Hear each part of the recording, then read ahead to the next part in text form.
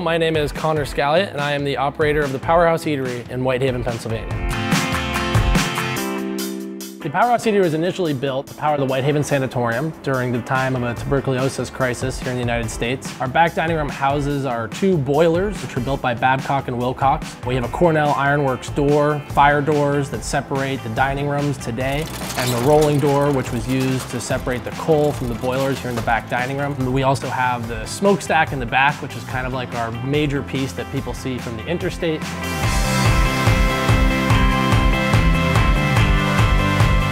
Our dinner menu and our lunch menu are quite separate concepts. Our lunch menu, we change seasonally, and our dinner menu has stuck to our much more classical, what we've always done here and what we're known for is steaks and chops. And then we also have a really good seafood program. We only use line-caught fish. We do not use any type of farm fish product. In terms of our best sellers, we have a pork a la Powerhouse dish, and that is a pork tenderloin with jumbo lump crab meat and a creamy dill sauce.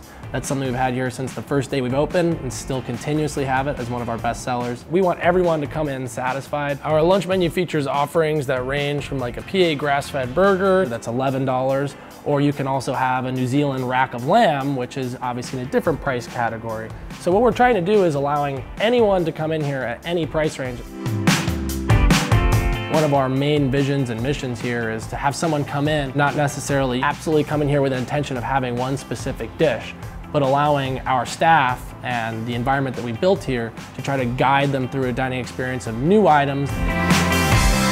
We are totally a casual restaurant. We try to provide an atmosphere in each one of our dining rooms that's kind of unique to itself. For us, it's really about building these relationships with people in the area. Kind of our mission here to try to keep some of the history that once was here, restore it to as best we can, and fill the inside of the building with an exceptional dining experience for our guests.